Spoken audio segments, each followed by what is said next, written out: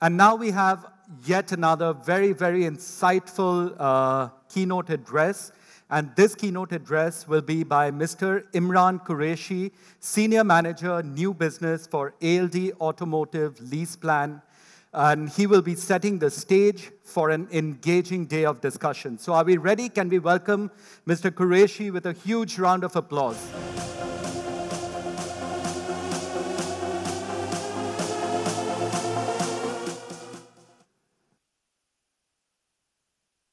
Good morning. My name is Imran Qureshi. I take care of the new business development for ALD Automotive LeasePlan. I guess I'm audible as of now. Better? Okay. First of all, thank you, Dun & Bradstreet, for providing this opportunity for showcasing our products and our capabilities to fraternity like yours. To start with, Yes. Yeah. A brief introduction about ALD Automotive. ALD Automotive is a part of Société Générale Bank, which is headquartered in Paris, and SocGen itself operates in around 60 countries as of now. If we talk only about India, we are present since 2005, and the total fleet that we have currently is approximately 40,000 vehicles. We are currently dealing with more than 1,800 corporates at this point of time, and we are basically an operating lease company wherein we provide the vehicles on lease basis for a specific tenure and usage. Once the period is over, the vehicles are actually returned back to ALD and we sell it off in the market. Now, what we are trying to do here is, these are some numbers for ALD Automotive India. In last year, in 2022, we have purchased approximately 13,000 vehicles and approximately 16,000 tires in India itself. We have a total workforce of 348 employees.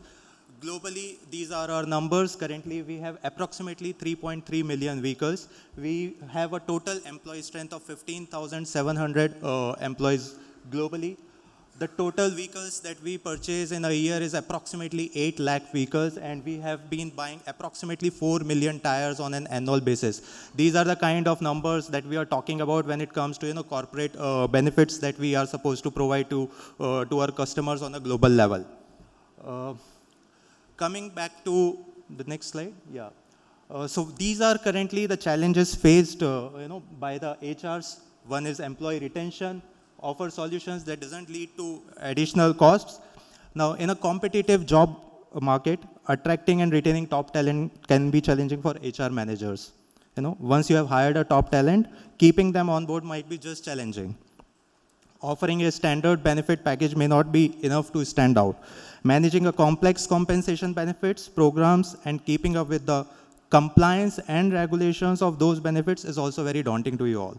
Now, car lease is a perk that many job seekers find attractive, especially those who may have a long commute or need a reliable transportation.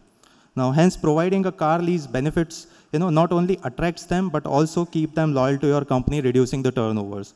Car lease often include insurance, maintenance, and other value-added services, as a part of packages now. Now, by outsourcing these aspects to the ALD Automotive, you can significantly reduce administrative tasks related to managing a fleet of company vehicles.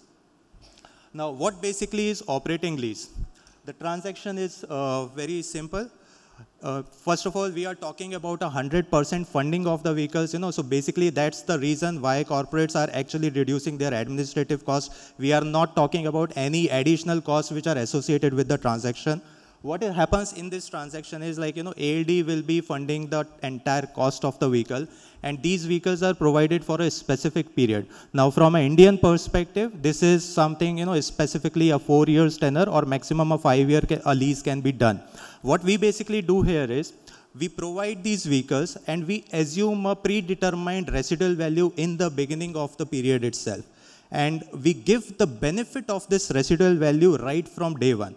Now, if you compare it with a generic arrangement of buying a vehicle, that's the standard method of taking a car on a bank loan. If a bank is funding an X amount, bank will be recovering the entire X amount, and at the end of the tenure, the vehicle belongs to the employee.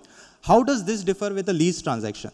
First of all, banks never fund the on-road cost of the vehicle. They only fund like 85 or 90% of the car cost. So there are certain, down payments that an employee is supposed to do. These are basically the financial burdens that we are talking about. Employee has to make certain payments from their post-tax savings, and these are basically the road tax costs which are associated. Now, at the end of the tenure, the employee, it's already a 4-year-old car, 5-year-old car, and employee is stuck with that vehicle. Now, what happens in leasing? First of all, the entire on-road funding is done. At the end of the tenure, they can simply return the vehicle back to ALD, and the vehicles will be sold in the market at the market value. Now, what price we might get after 4 years or 5 years is something the benefit is provided right from day one. Now, in this example, what we are showing is the price of the car is 10 lakh rupees. It is taken for a period of 4 years and 60,000 kilometers. Now, based on this usage, we have analyzed the resale price of the car might be 4.5 lakh rupees. So what we are going to recover from the employee is the balance 5.5 lakh rupees plus additional services that the employee is taking. At the end of the tenure, he is simply outsourcing his risk on the resale price by simply returning the car back to us. Whatever money we might make in terms of selling this car is something, is the ALD's prerogative. Because if I'm not able to make 4.5 lakh rupees in terms of selling the car, it will be my loss. So employee is actually using a 10 lakh rupees car, but he is only paying 5.5 lakh rupees. And the entire benefit is associated in a way that he is only paying the depreciated cost of the vehicle. Now, why this transaction is more important for corporates is because, this is a pre-tax income. Now, whatever EMIs, if you see in the current arrangement, the EMIs are paid by the employees from their post-tax income if they want to buy a car on an outright basis or on, on a bank loan. But here, this entire EMI, which is basically becoming a part of the CTC of the employee, it becomes pre-tax. So when this component is taken out from the special allowance component of the employee CTC, employee is not supposed to pay any tax on that particular component, and that's how he saved tax on the entire EMI. A very simple example, if the car is, car's EMI is 20,000 rupees, employee has already paid 30% tax on that amount, so he's indirectly paying 26,000 rupees on a monthly basis. But here he is saving tax on the entire 30% tax, which is applicable on that transaction. Now, what are the benefits of full service leasing? First is the risk management. The risk is in terms of resale of the car at the end of the tenure, plus also the risk in terms of the acquisition of the car right from day one. Now, talking about corporates who have a large fleet, they are not in a position to speak to different manufacturers, different dealerships in different states, different cities. It is very difficult. So you are entirely, outsourcing the risk in terms of the procurement of the vehicles plus the management of those vehicles. Less overheads and administrative costs. The entire transaction is done by ALD in terms of negotiations with the dealers, in terms of the pricing, discounts, availability of the vehicles. So this is actually reducing the burden, which is basically on the HR and admin teams. Consultancy expertise. Today's automotive industry is changing with a very fast pace. There are many vehicles. We all know the waiting periods of the vehicles are significantly increasing. For some vehicles, it is going more than a year or so. So we basically consult with all the employees. We tell them what kind of vehicles are suitable as per their requirements. If they are looking for a car for mobility purpose, or if they are looking for a car for the tax benefit purpose. So basis on that, we suggest the employees what kind of a vehicle will be feasible for them to do, to take, and what would be the total outflow for them, and which is going to be the more beneficial transaction for them. So that kind of a consultancy we provide. We also arrange the test drive facilities for the employees in their respective cities. We also, make sure that the employee is getting maximum out of the transaction. Simplified accounting and tax management. Now, when we say operating lease, it's an off-balance sheet transaction for a corporate. Now, this is one more reason why corporates prefer to go for a corporate, operating lease transaction, because these vehicles doesn't appear in their books, and that is why the balance sheets of the companies are actually healthier. Now, we are talking about a fleet size of say 500 vehicles, which are, and we all know vehicle is a non-productive asset. It's a depreciating asset. The moment you buy the car, the value of the vehicle is lost actually. So these vehicles actually appear in ALD's books, and it is actually making your balance sheets on a healthier side. Sole invoicing, centralized all services.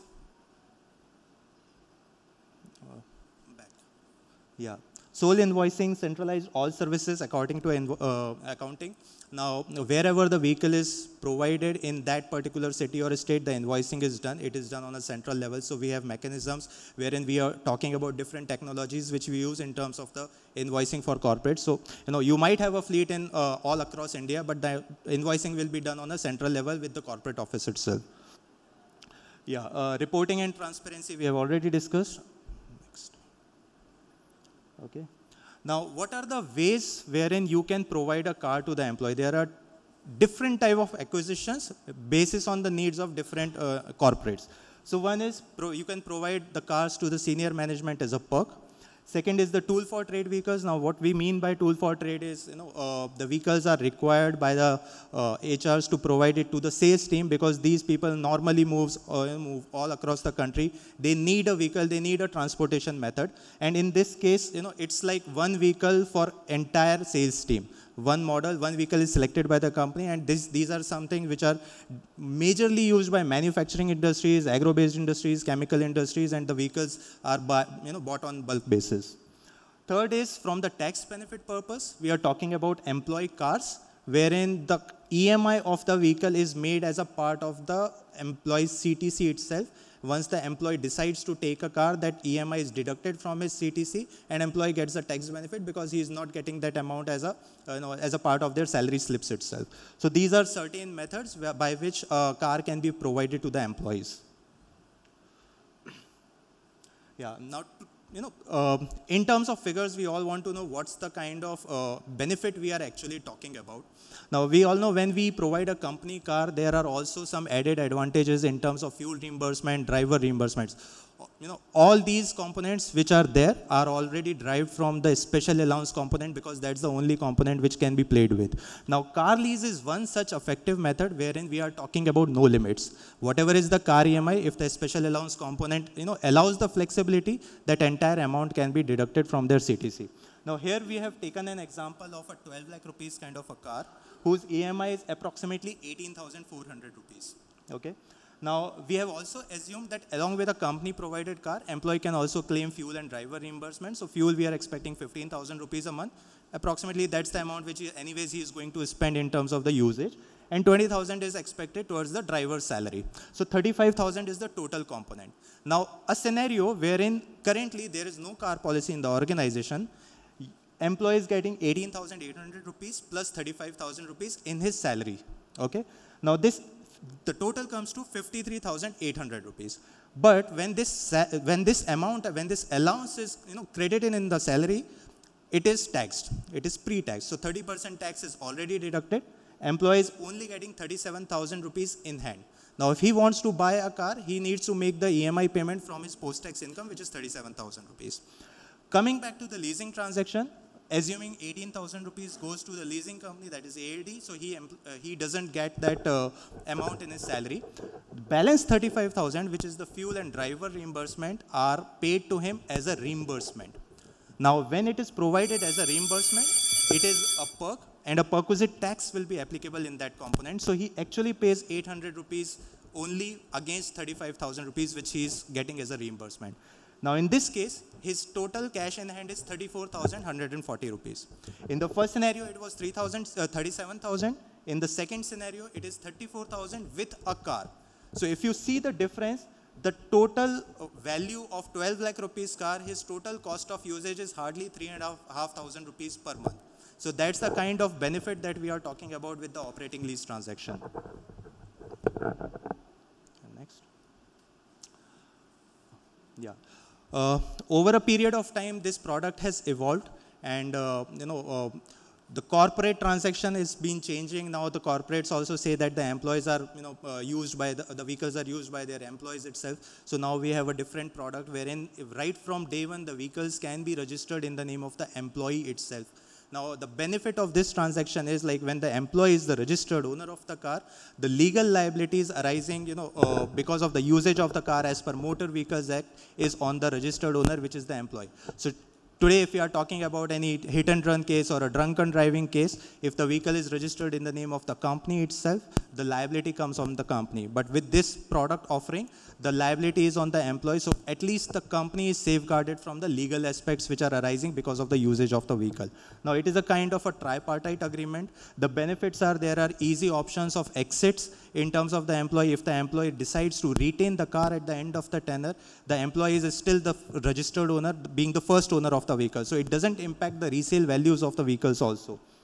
It is also important because in case if the employee separates from this organization and joins another organization, it is very easier for him to take his car from this to another company. So we are talking about flexibilities in terms of offering. There are no restrictions in terms of the usage as well.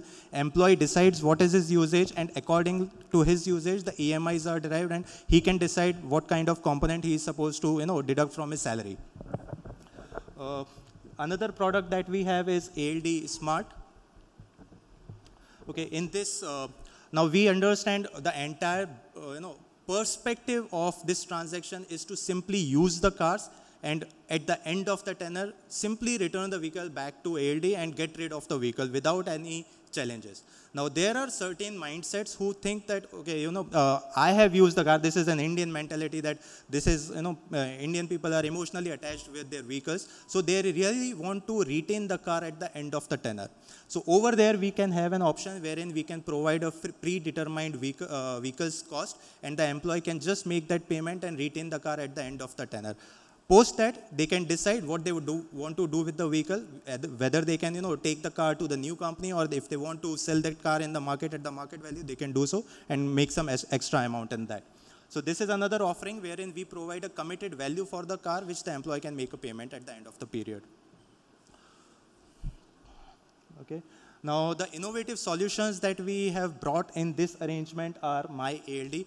We have heavily invested in different IT technologies, considering the changing dynamics, and it's not about that, people used to talk about cars over phone or on emails, but we have a different perspective to this altogether.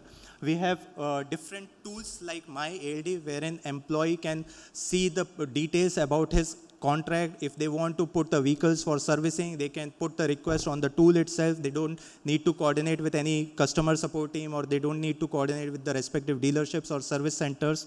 Secondly, we have ALD quote, wherein the employee can directly go on the portal. They can make the commercials for their desired vehicles.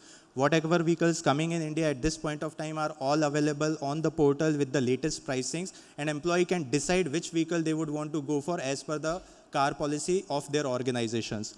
We have My ALD Manager. This is specifically for the fleet managers, wherein the access is provided to 3 key people in the organization, like one from finance, one from HR, one from admin, and they can see the entire fleet which is available in their organization, what kind of contract is going on with which employee, whether the vehicle is being serviced on time, are there any hassles in terms of insurance renewal. Everything is available on My ALD portal through the fleet manager access. ALD Avant is a very interesting loyalty program that we provide, and it is basically for employees who can, who basically receives the bonus points which they can, redeem against the 800 products which are available on the portal. Next. Yeah, just skip this. Skip. Yeah. So we have, we have Yugo Digit, wherein we are talking about credit procedures, which is all online. Entire credit procedure of the employee is done through an online tool. We have end-to-end vehicle delivery solutions. Everything is automated, wherein the employee puts up the request on the system. The vehicle is ordered through the system itself, and once the vehicle is delivered, the entire details about their particular contract can be available on the My ALD tool itself. Okay, now I think you all have seen 2 vehicles which are standing outside. We have our partner Audi Mumbai South, which are available. We have 2 excellent vehicles. One is Audi A4 Technology and another Audi Q3, which is there. Now Q3 basically comes in 3 variants: Premium, Premium Plus, and Technology. But the variant which you are seeing outside is the latest offering of Q3, which is a Sportback model, Quattro 4-wheel drive. I request all of you to go outside, have a look and feel of these vehicles, and our team is there, and we are here to address all your concerns about the leasing transaction. Thanks a lot, everyone. Thank you so much, Mr. Qureshi. May I request you to be on stage with us for just a minute more? And may I request Ms. Pallavi Dhawan Gupte to come on stage and present a small memento to him.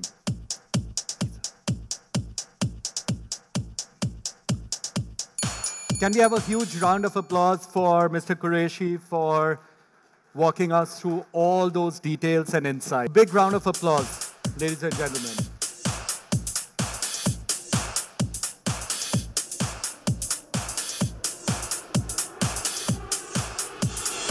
Thank you. Thank you so much, sir.